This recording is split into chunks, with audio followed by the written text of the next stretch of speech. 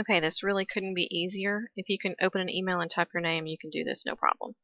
You'll get an email from me that says Julia Odom has sent you whatever it is that needs to be signed. And there's a little bit in italics right here that I can type into. So if I have any instructions for you, I'll just slip them in there.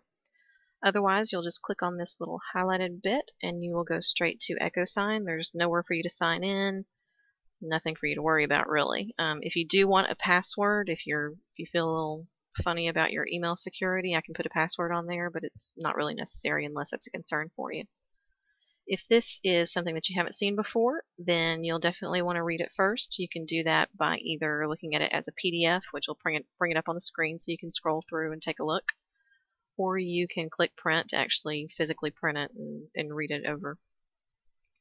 Once you're ready to sign it, then you will go over here to the Start button, click that, and it's going to automatically take you to the first section that needs to be signed. You're going to click to sign, and you're just going to type your name in exactly as it appears on the contract. In this case, it's Doug Beyer.